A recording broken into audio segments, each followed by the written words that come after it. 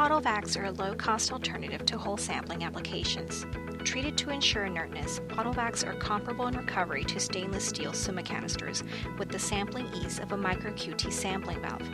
Use this short video as a guide to help you assemble and properly sample using a Bottle-Vac. Pull the Bottle-Vac out of its shipping box.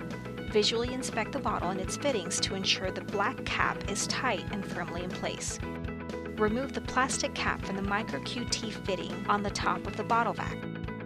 To check the internal pressure, affix the digital gauge to the top of the Bottle-Vac using the gauge micro QT valve.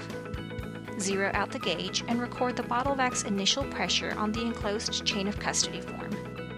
Disconnect the digital gauge by sliding up the outer fitting on the gauge and pulling vertically to release. If taking a grab sample, connect the single micro QT valve. If taking a time-integrated sample, connect the flow regulator. Sampling will occur immediately after the connection has been initiated.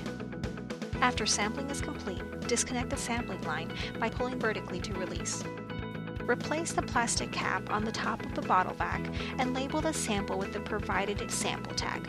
Indicate the sample ID, sampling date, time, and name of sampler on both the bottle labels and the chain of custody form.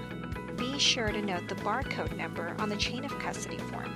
For time-integrated samples, note the corresponding flow regulator number. Information on the chain of custody form and labels must match and be complete. Place the chain of custody form, the bubble-wrapped flow controller, and the Bottle-Vac back into their original boxes and return to the laboratory for analysis. For additional information, please visit www.alsglobal.com or contact your ALS project manager.